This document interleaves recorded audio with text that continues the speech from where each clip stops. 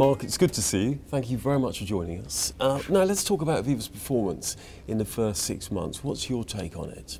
Simon, in one word, satisfactory. So far this year, we've basically just done what we said we would do. There's been a number of highlights and some things we've got to work on as well. For example, the profit this year, the total bottom line profit after tax is £776 million. That compares to a loss last year of about £624 million. Now, that's quite a contrast. What progress are you making in your investment thesis? In particular, how are you doing against your 5 key metrics? Simon, the investment thesis is crystal clear. It's about cash flow plus growth in that order. And below that, we've got the 5 key metrics, and that's what we run the business on. That's our key focus. If you look at cash flow first, cash flow is the money or the dividends we get paid from the subsidiary companies up to the group. Aviva's a profit-making machine. Our problem's been turning it into cash flow. So far this year, it's been adequate progress. The cash flow to group is about £600 million, and that's about a 30% increase on the previous year. In terms of growth, we measure that primarily by value of new business. The growth is about 17% increase, and there's been some pretty satisfactory results.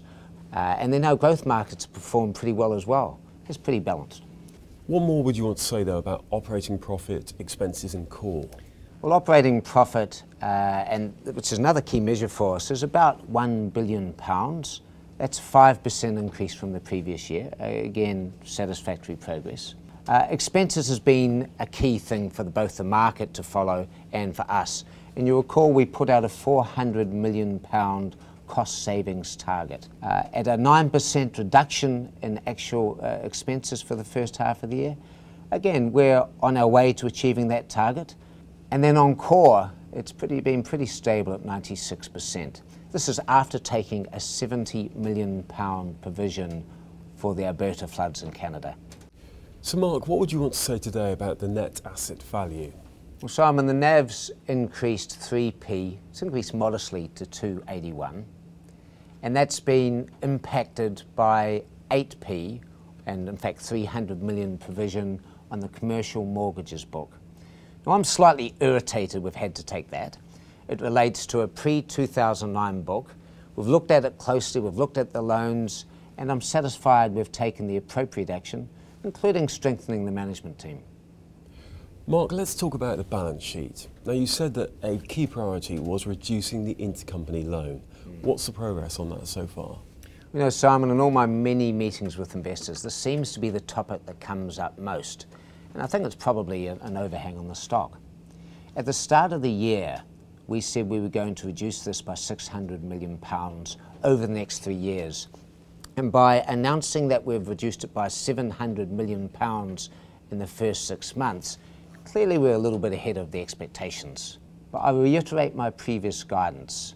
Over the next 2 years, we will only reduce in terms of cash 150 million in terms of 2014 and 150 million in terms of 2015. However, we will look to reduce that balance further in terms of non-cash flow means, and we've got a lot of work to do. This is a complex issue. It's a multi-year process. People are always keen to know what this means for the dividend. What can you say today about that? Well, it doesn't mean much really. We signalled very clearly at the full year what the dividend was going to be, and the announcement of 5.6 pence today is, I think, entirely what the market was expecting. You know, we're making progress. We're about where we thought we'd be at this time.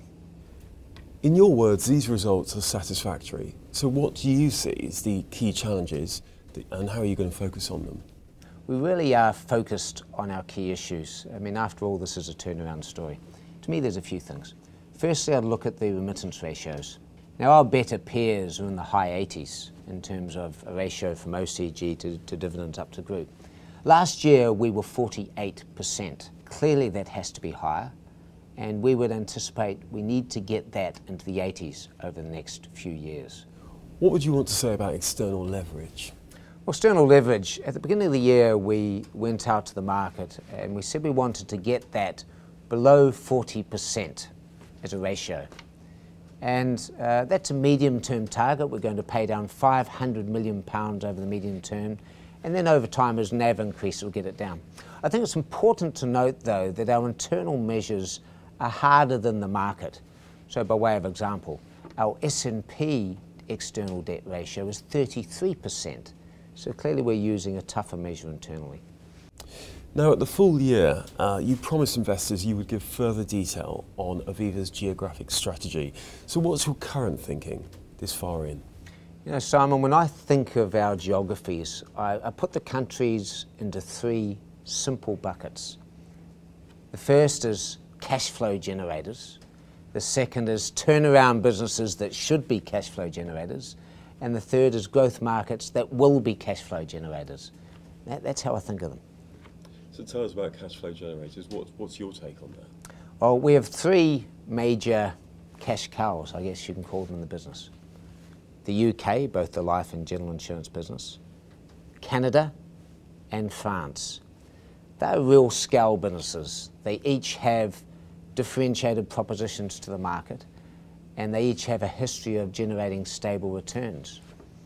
You know, even the back book alone out of those businesses can generate capital generation of over £1 billion per annum for the next 10 years. And what's your view of the turnaround businesses? These businesses are in need of some work. We've strengthened the management teams. We've taken some pretty tough action in them, but this will be a journey. We need to do things like changing the product range, reducing the capital that we use to write new business, reducing expenses, and again, focusing on cash flow. They've also been quite a big drag on value of new business, and we need to turn that around as well. And you're thinking on future cash generators? Well, we have some excellent, what I would call, options for growth. But I should state right up front, I don't expect the market to give us credit for the growth at this stage. You know, 17% value new business growth so far this year is probably a bit out of character for a stock that doesn't have a growth premium. But we certainly have options for growth in the future. If you look at Poland, we're number 2 life and pension provider in Poland. We've got a great position. Turkey, we're also the number 2 life and pensions provider, and Turkey has all the characteristics of Asia. Great demographics, growing economy. It really is a very nice market, and we have a strong leadership position. And then Asia. Asia, we're taking more of a focused strategy. We're focusing on China and Southeast Asia.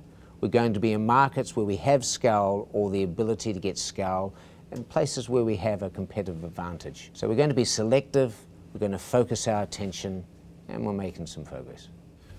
So what about Aviva Investors? What's your thinking there? Well, for a business of the scale that it has, and it's a good-sized business, the fact that it only gives us 2% of our earnings is a problem. It's performed in terms of returns on the funds. It hasn't performed in terms of returns for the shareholders, and we need to work on that. Jason Windsor's been heading a strategic group for the last few months, and that strategy's just coming into its final stages. It's really culminated in the appointment of Ewan Munro to head that business. Ewan's a class act. He's got an impeccable track record, and he'll make a difference to that business.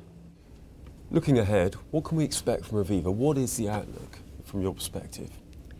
You know, Simon, the interesting thing about the Aviva turnaround story is that most of these issues are within our own gift to resolve. We're not relying on great markets or things. We're being pretty conservative in our assumptions.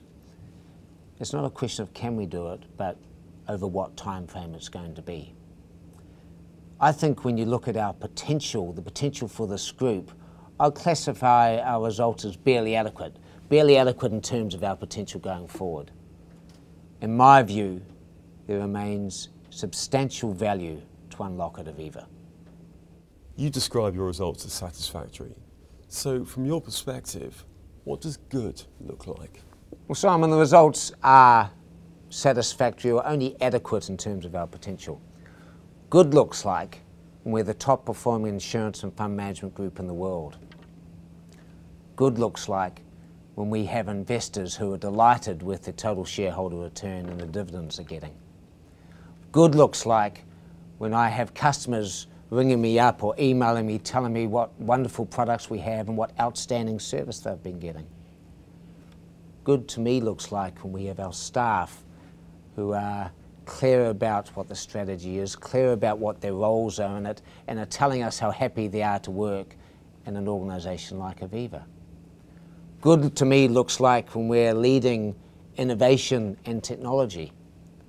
And good to me looks like when distributors can't get enough of our products. That's what good looks like.